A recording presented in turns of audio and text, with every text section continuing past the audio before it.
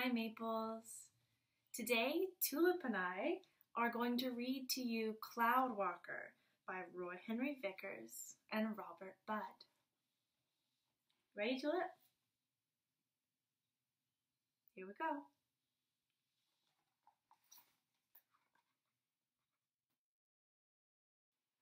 Northern British Columbia is very beautiful. There are 3 majestic rivers that flow down from the mountains, carving steep canyons and winding through the lovely flatlands all the way to the Pacific Ocean. These lands are home to many animals, plants, and people. In spring, the fields are covered in wildflowers, and animals bring their young to the rivers to feed on tender new plants and enjoy the plentiful foods of this wilderness.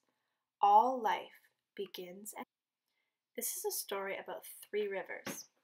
The people who live along one of these rivers call it Kisien. In the ancient language, Kisien means the juice from the clouds. Sometimes it's snow, sometimes it's rain, sometimes it's fog, mist, or sleet, but it's all the juice from the clouds, Kisien. When Europeans arrived on the coast, they called the river Skeena. However, our people have been calling it Kisien for thousands of years, and we call it Git. So, the people along Kisien are called Gitsen, people of the Skeena. Long ago, in the days before there were any rivers, a young man lived among the people. It was so long ago that over the centuries, as this story was passed down, the meaning of his name was forgotten. Some storytellers call him Astace, but we will call him Cloudwalker, and you'll soon know why. Cloudwalker was the strongest of the men of his time. Every year the people had a contest to measure strength. Warriors had to pick up a rock in the shape of a huge ball. The boulder was big and hard to pick up. The winner of the contest was the one who walked the farthest while holding this rock. While most men could only stumble a few steps, Cloudwalker walked all the way from one side of the village to the other, and then walked back again. Cloudwalker was the best hunter, especially with a bow and arrow. He also worked with a spear and knife. Spears were made by carving a wooden shaft and tying a sharp bone tip to the end. Knives were made with wood and a stone known as flint stone, which could be worked to a very fine edge. Most of the arrowheads were also made from this special stone. When Cloudwalker was out hunting in the woods, he thought like a moose and he thought like a deer. This gift and his generous nature allowed him to provide food for his people. Cloudwalker was also a good fisherman. He would provide fish for the whole community. Upon returning home with his catch, he followed the custom of making sure that the elderly were always first to be fed. Cloudwalker was a great athlete, and he could swim underwater like a fish. It would surprise people to see how he could hold his breath and swim all the way across huge lakes. But there was one thing Cloudwalker could not do. He could not find a special woman to be his wife. He wanted a partner who was strong like him, and who he could live with for the rest of his life. With no such woman and no family, he spent a lot of time alone, fishing, hunting, and providing for others. Each spring, flocks of trumpeter swans stop to rest on the lakes in the north. They have a wingspan of 10 feet and are the largest of all migrating birds. An exciting idea came to Cloudwalker one day. He had a new plan to catch swans in a way no one had ever tried before. He thought to himself, "I'll be able to provide for all the people." For weeks before the arrival of the swans, Cloudwalker went into the woods to prepare. He took the inner bark of the cedar tree and pounded it until it became very soft. Then he took the little strands of bark and kept twisting them together until they were very long. He did this until he had made a whole pile of string. Soon the day came, and Cloudwalker watched the swans land on the lake. His plan was to dive into the water and swim underneath the swans. Then Cloudwalker was going to tie the strings around the swans' feet and pull them back to the beach. Holding the strings between his teeth, Cloudwalker dived into the water. As planned, he swam underneath the swans and quickly tied them up. But Cloudwalker got a little greedy and tied too many feet together. Once the swans felt what was happening to their feet, they panicked and started to fly. The power of all the strong swans flapping their wings pulled Cloudwalker up and out of the water. Keeping together, the swans flew higher and higher, up, up, up. Cloudwalker hung on, and before long he was up above the lake looking down. Pretty soon he was scared. He thought, "It's too far down. I can't let go now." The swans flew over a rainbow and right up through the clouds. Finally, the swans got tired of carrying him. They broke formation. Heading in different directions, the ropes pulled this way and that. Cloudwalker had to let go. He began to fall, down, down, down. He landed right on top of the clouds. It was soft and welcoming, like a bed of feathers. Catching his breath and calming down his heart, Cloudwalker sat and wondered, well, now what? Cloudwalker looked around. There was nothing but cloud and sky. He started to walk. Many hours passed as he wandered over the clouds. Then something in the distance caught his eye. He walked over to the spot and found a glunich, a waterproof cedar box that is used as a water bucket. The box was full of fresh water. It had a little hole drilled into the top with a long, broken-off hollow bone from the leg of a tall bird, a giant blue heron. The bones of many birds are hollow, which makes them light enough to fly. In a water box, they're used as straws. Cloudwalker was tired and thirsty from walking for so long and took a big drink of water. Thirsty as he was, Cloudwalker knew from his long hunting trips that he shouldn't drink all the water at once. He thought, "I'm going to need more water later. I don't know how far it is to get back home." So he started walking again.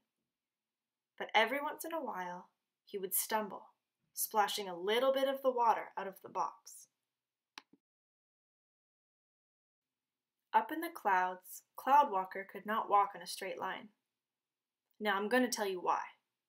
Most people are either right-handed or left-handed, and also right-footed or left-footed. If your right side is the one you use all the time, your right leg will be stronger than your left leg. If you try to walk in a straight line with no landmarks to keep you on track, you can't. Your stronger leg will push you harder, and over time, you will walk in a big curve. It will look like a crescent moon. If you walk long and far enough, it will turn into a circle. That's what happened to Cloudwalker.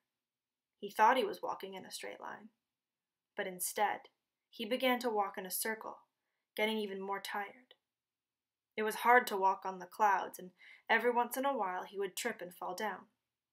And each time he fell, a lot of water spilled out of the box. After he fell down for a third time, Cloudwalker lifted up his head and saw, way off in the distance, the top of a mountain coming through the clouds. He was excited when he saw the mountain top. He spent his whole life on the land, so he knew he could now find his way back home. At long last, Cloudwalker made his way to the mountain poking through the clouds. As he walked down the mountainside, he thought he remembered the land, but some things were different. There was a big stream running down the mountain. He had to jump over it to continue his journey. There were lakes he'd never seen before. Then he came to a mighty river. He thought, "That's strange. I don't know this river." But he crossed the river and on he went. At last, he made it home. When Cloudwalker returned, there was great celebration in the village. Everyone believed his story because where he had splashed a little water, there were new lakes. Where he had fallen down, spilling lots of water, there were 3 new rivers. If you could fly like an eagle over the North Country, you would see Kisien, the juice from the clouds.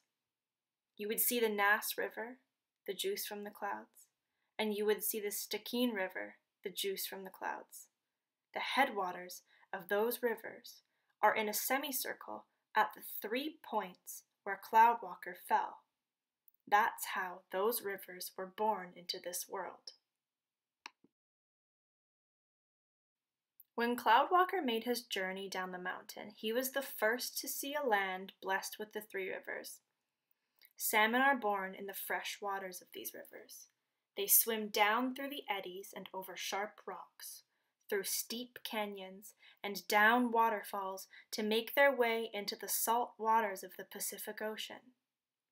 After living their lives in the ocean, the salmon make their way back to the fresh waters of the rivers. They jump over the same waterfalls that once carried them to the ocean.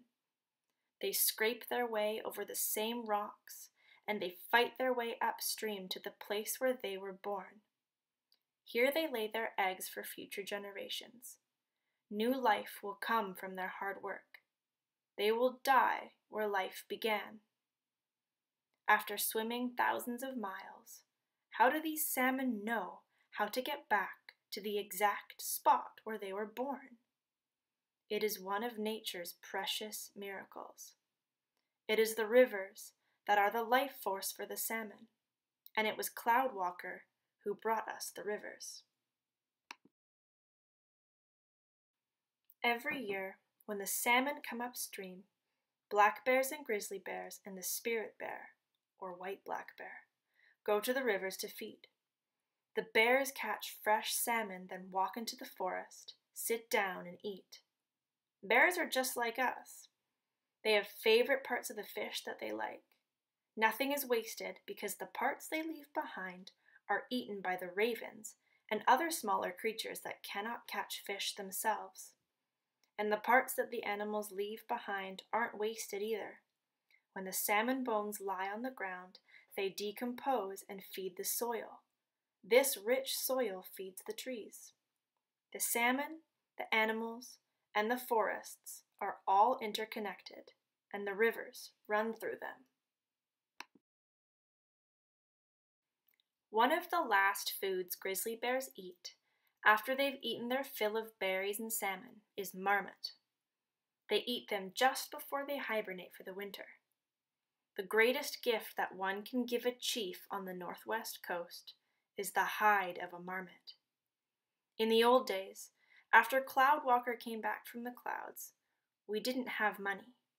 Instead, we had beautiful, priceless things like marmot hides. The marmot were only hunted by skilled and brave hunters like Cloudwalker, and they were so rare that they were only given to chiefs. Some chiefs, when they got really old, had so many hides that they could have a marmot robe. When a chief entered a big potlatch wearing one of these robes, people understood that they were in the presence of a very wealthy chief who had been to many potlatches. The people of the Northwest Coast know that the richness of their culture and the wealth of the people comes from the rivers, the land, and the sea. So, they teach their children to be respectful and responsible and take only what they need. They make sure the river is full of life to provide for future generations.